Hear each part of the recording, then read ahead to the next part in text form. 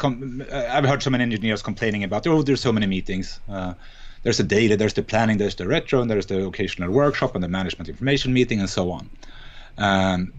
But when you look at their calendars, it might only consume 3 hours of their 40-hour week.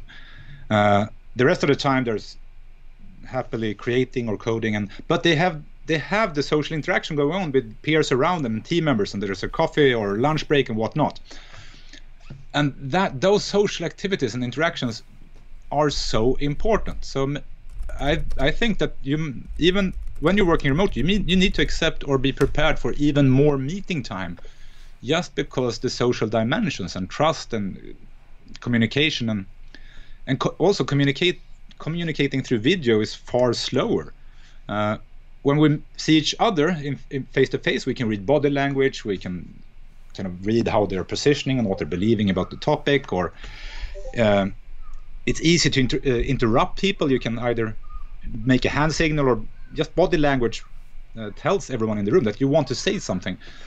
All of these things are so much harder when talking remotely, so meetings takes longer as well. But then again, so you might be prepared or accept the fact that you need to spend more time in the meeting, but then again, when you're not in a meeting, you're probably more productive because there's nothing disturbing you. So overall, you might accomplish as much, even though you're doubling the amount of time in video meetings than usually. It's interesting, like good video conferencing has improved things a lot over, say, just audio conference calls. Because one thing that isn't obvious for the audience here is that due to a technical thing, Jimmy doesn't actually have visual of me, which means that he cannot read my visual cues, which are actually rather important. Because like when you're interviewing and talking to someone and you want to keep them talking, you tend to nod your head to show that you are agreeing and like you like what they are saying. But that is completely lost in an audio conversation, which kind of stops the flow. Body language is super important. I can actually peek at the side here and look at your stream, but I think there's a 2-second delay. Yep. So that would just confuse me. But there's a lag even in the audio. We can try an exercise. Let's count as fast as possible together. Okay. So we say every second number. 1, 2, 3, 4, 5, 6, 7, 8. I don't know how you people listening to the stream experience this, but I hear 1 second lag before MPJ says the next number, even though he feels like he's saying it immediately when he hears me. Yeah, I feel the same.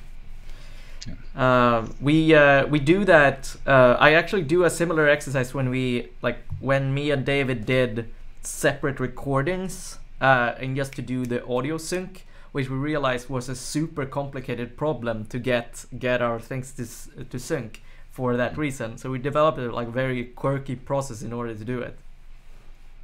Interesting. No, because like it sounded perfect on air. I don't think it. I can't imagine that it did, because if we were in person, that would have taken us, like we would be able to do that much faster. We would go 1, 2, 3, 4, 5, 6, 7, 8. But right now there's a delay where like the transfer goes. And that's also makes it really, really tricky to jump in, because you don't really want to interrupt someone in the middle of a word. Oh. You want to wait for a pause, right? Or a good timing. And those timings, they escape you all the time. So what happens is, like I'm doing now, it's more common when doing remote meetings that the person talking just keeps on talking because there is no natural break or no one naturally jumps in.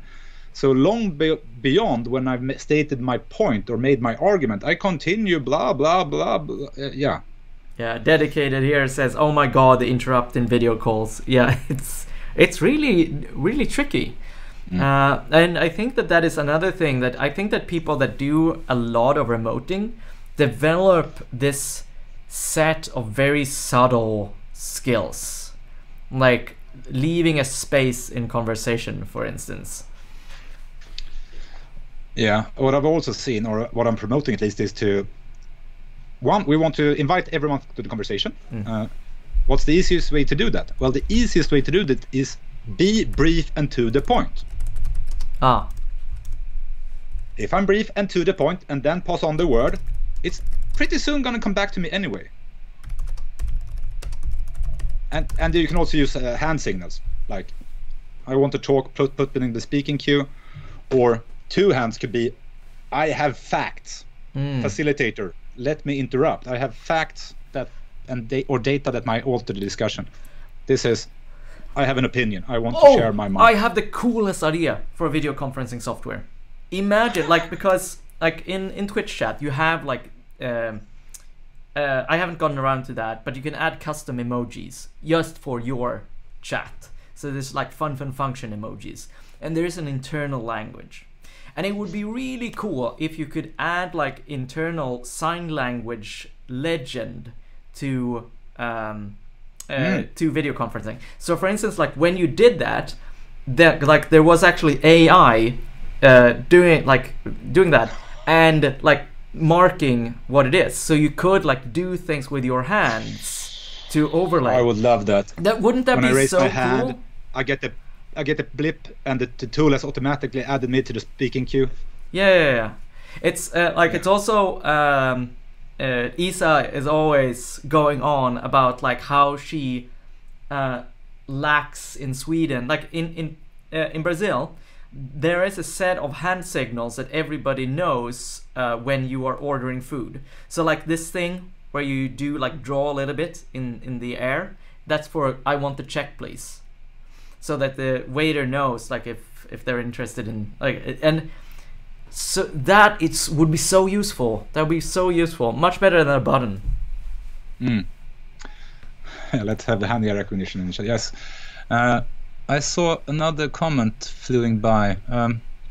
How do you integrate someone who never says anything? I have two, three tricks, I guess. First, I make sure to do a check-in round. Before I go through the agenda and the topics, if it's a longer session, I make sure to do a check-in round. I'm giving everyone 15 to 20 seconds to reply to a comment. It might be, what's your state of mind, or what do you want to get out of this meeting? And I give everyone a chance, and I do this structurally. So it's not who shouts highest that gets to talk the most. I'm saying 20 seconds each, and let's do everyone. And then the usual thing, like when you do use post-its, you give everyone a chance to think for themselves for a few minutes, write down what they have on their mind, and then present to everyone. You can do the same thing digitally. So there's tons of different online collaboration tools that invite you to write post-its or notes or boxes or whatever. So give everyone ample time to think for themselves, write for themselves, and then present. And then in the middle of this longer workshop where people are kind of debating back and forth, you can, if you notice that it's just one or two or three people talking, you can say, stop, let's do a full round again. So I'm curious, what do people think of the progress so far? One at a time, everyone. So, because you never know, if someone isn't talking, it's hard to know whether they're checked out. Maybe they've lost interest and don't care. It could be that, or they belong to the category of people who, I have lots of things on my mind, but other people in the room are saying the most important stuff. I don't have to add. It won't contribute. The important things are getting said. I have nothing important to add. And that's a perfectly valid position to have. However, the other people in the room can't distinguish between, yeah, I agree, or I've checked out. So that's why I think it's important to do rounds and check in on the silent people. Yeah, like I remember the check-in round with the thumbs up thing where we just discuss for 5 minutes and then check in with everybody. Like, do you want to continue the conversation or not? The thumbs up, it's really, really good. The lean coffee thing. Yeah, lean coffee it's called, yeah. Penguin propaganda, wave a sports banner. That's interesting to just provide people with little... Hello! I hope you liked that clip. That was from a live stream. I do live streams every week, multiple times. You can watch them on twitch.tv/funfunfunction. Make sure you go there and follow so that you get a notification in the Twitch app when we go live. Alright, that's it. I hope I catch you on the next live stream. And until then, stay curious.